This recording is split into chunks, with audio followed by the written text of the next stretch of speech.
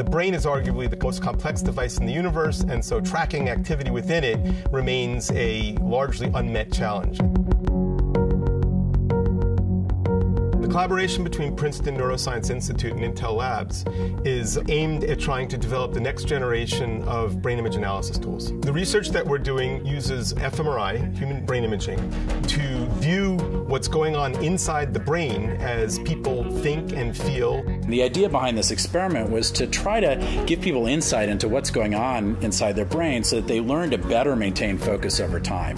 So we put people inside MRI machines, record their brain activity. We figure out what they're paying attention to based on the patterns of activity in their brain. So if they're supposed to be paying attention to somebody's face, for example, and we detect that they're starting to lose focus, what we'll actually do is fade the face out of the screen, showing them the consequences of what's happening in their brain.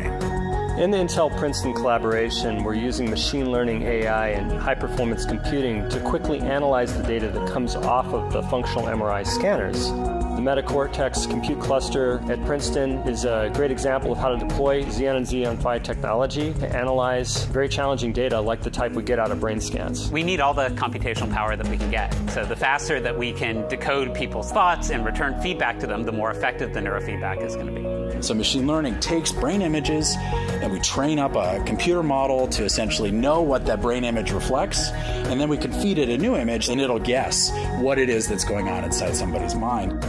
We created the Brain Imaging Analysis Kit so that neuroscientists everywhere could do the type of analysis that we're doing with the algorithms and machine learning at Princeton. By making it available in the cloud, we hope to make these tools available to anybody who has a scanner.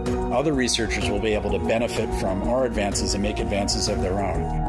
The kind of thing that we'll eventually be able to use this for is to better diagnose and eventually, hopefully, treat psychiatric disorders. Depression, post-traumatic stress disorder, anxiety, phobias. The idea that the cycle of science can be accelerated so dramatically is really exciting to us as scientists. There's great hope for answering long-standing questions about human nature, and that will be revolutionary.